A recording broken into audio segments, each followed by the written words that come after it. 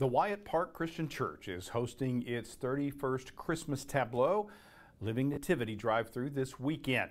The church began constructing the scenes last week. The animals included in the story will be brought in on Friday morning to prepare for the kickoff of the event at 6:30. Many members of Wyatt Park Christian Church have been a part of this event for years.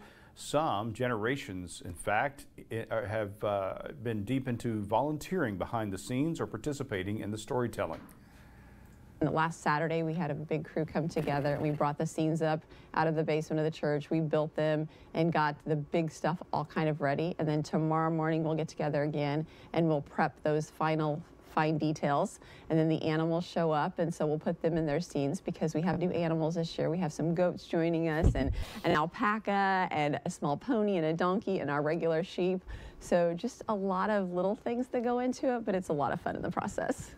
Ball says her favorite part is being able to share the experience with her family and seeing how excited the kids get to see all the animals. Drivers can scan a QR code to tune in or to hear the story of Jesus from their cars as they drive through each of the 10 scenes.